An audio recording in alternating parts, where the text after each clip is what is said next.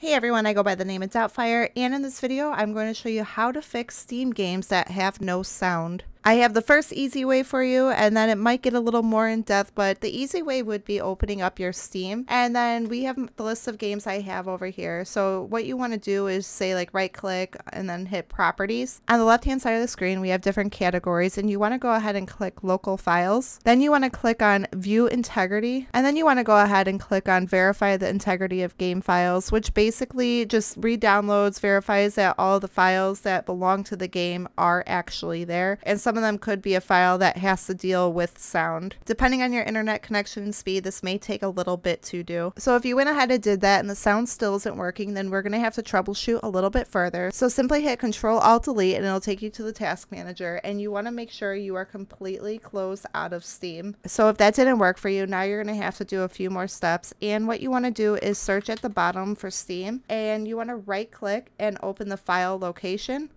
And then once we have Steam right here, you want to hit right click again and then go under properties. Next you want to click on compatibility, and you want to run this program as an administrator, and then you just click OK. The next thing you could try is going into your search bar and search up for sound settings. Go ahead and click on that.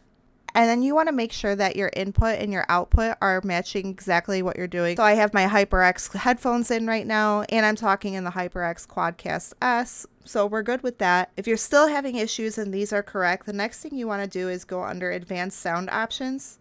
And then you want to go ahead, if Steam was open right now, you would see it right here. So I have like Fortnite open. You want to make sure that the volume is as high as you want. Make sure it's not somehow like muted all the way. And these are going to show as default right here. And then the input output for the games are going to match basically the settings that you currently have. The last tip I have for you is going and search up for a device manager, and then simply click on audio inputs and outputs and go ahead and look at the different devices that you are using. So for example, my headset earphone right here. Another thing you could do is try to update the driver, see if there's any updates your device might need, but that would be like a last resort. Hopefully the first one helped, if not the second one helped, and let me know in the comments if this did help you out and which method you did use to get it fixed. That's all I have for you for this video, and we'll see you in the next one. Peace.